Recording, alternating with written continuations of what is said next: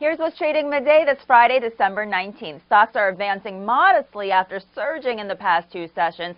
Basic materials are leading the gains. It's also a quadruple witching day, so trading may be a bit more choppy as a number of options and futures contracts expire. Shares of Sony are trending lower after U.S. authorities formally accused North Korea for being behind its devastating cyber attack. The FBI determined North Korea is responsible for the hack by the way of Chinese computer networks. On Wednesday, Sony canceled the release of its film The Interview after threats were made against moviegoers.